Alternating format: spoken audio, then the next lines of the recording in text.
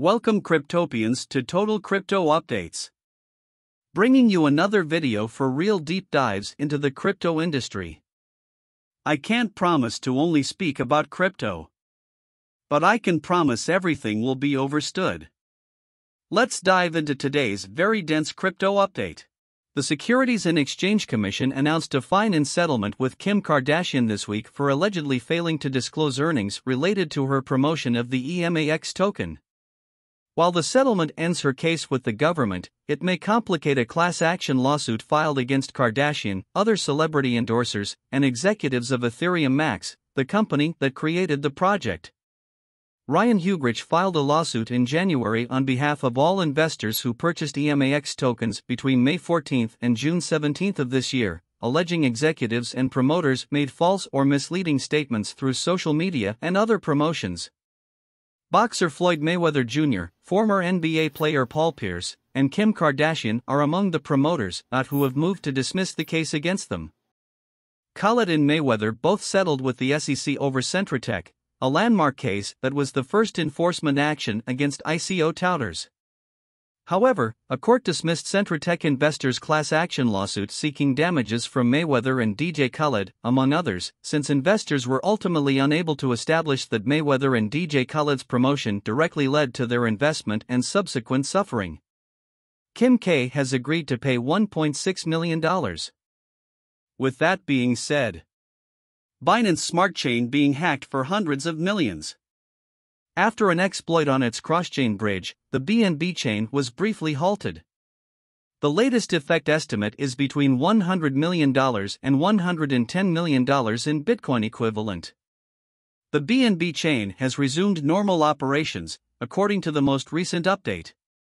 Binance CEO Changpeng Zhao verified the vulnerability after validators were requested to temporarily cease BSC and stated that the issue had been resolved. The initial estimates for cash stolen off the BSC are between $100 and $110 million. However, an estimated $7 million has already been frozen owing to the community and our internal and external security partners.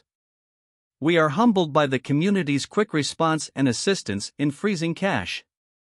According to Paradigm researcher Sam Sun, the attacker persuaded the Binance bridge to transmit 1 million BNB to an address they controlled. They went through the process twice.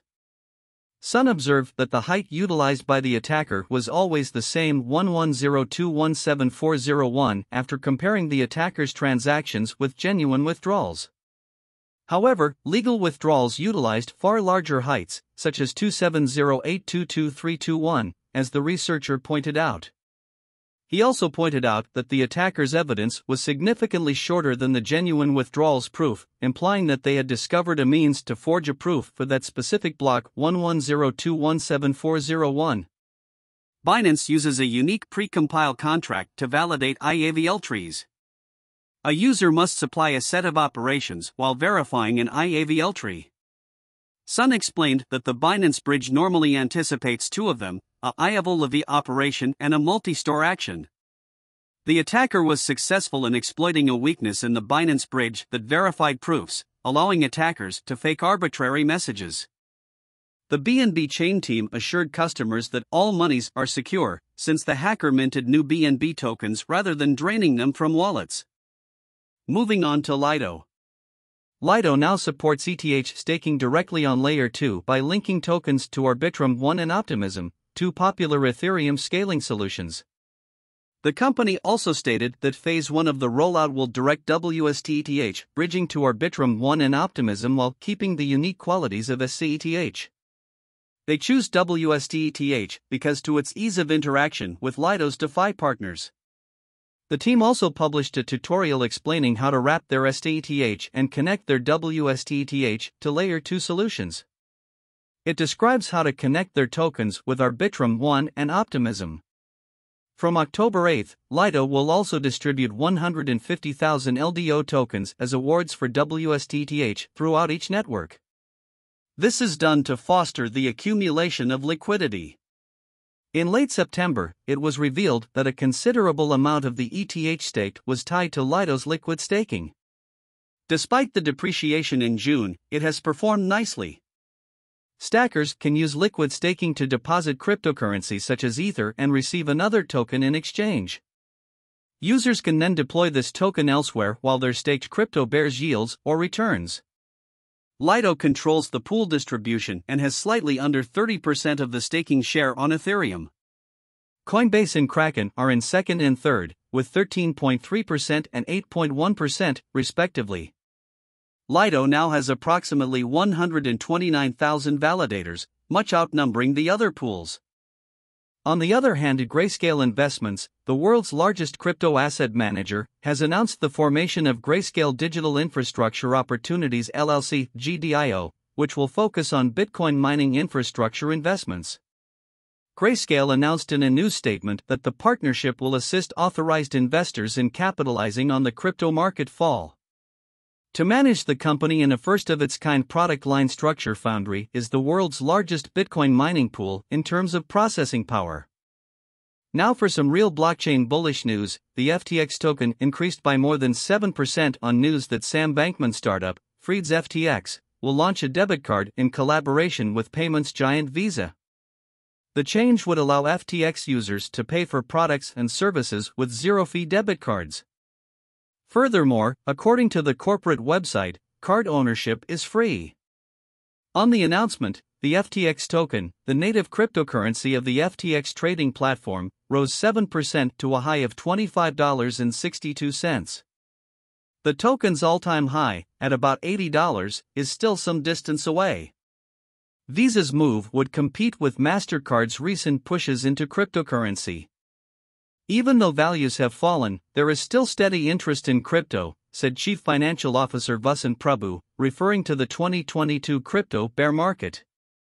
Now, going back in time, here's how Mt. Gox intends to distribute 140,000 Bitcoin to consumers.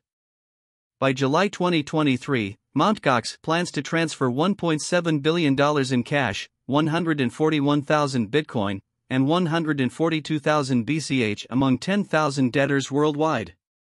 The rehabilitation trustee stated in a notice to creditors that the cryptocurrency repayment reference date is January 10, 2023.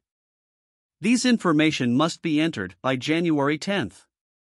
The crypto part, totaling more than 140,000 Bitcoin worth $2.7 billion, might be repaid soon after.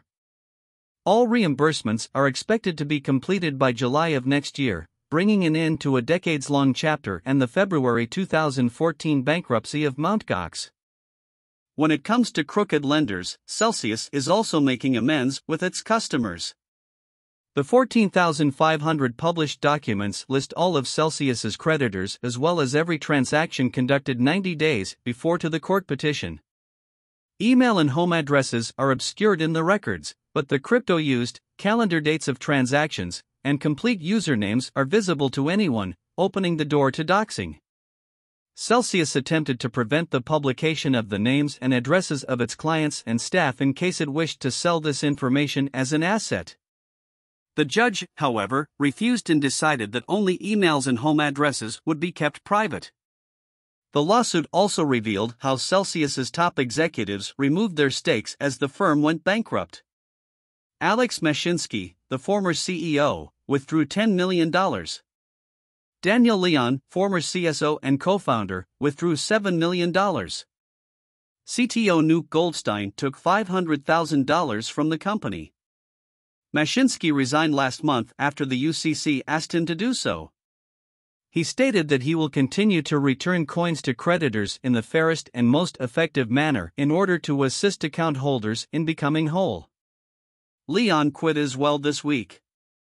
That will conclude today's update on trending news in the crypto world.